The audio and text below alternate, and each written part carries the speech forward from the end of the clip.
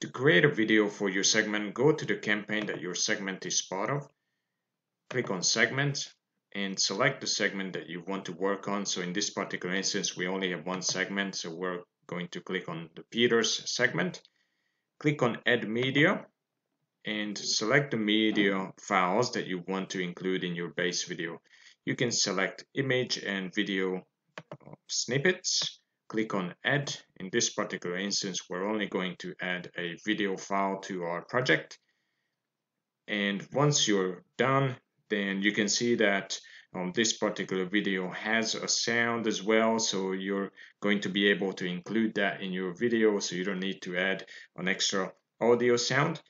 And if you're not going to add any other images or any other media files to it, then you can just go ahead and click compile video.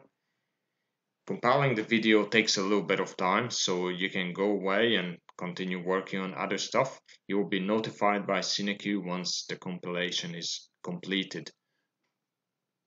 Our base video compilation is now completed, so if we want to personalize it, we would go into the personalization, or if we're happy with the base video and it can be sent out to our target audience immediately, then you can go to execution, where you can run the campaign immediately or schedule it for a later execution.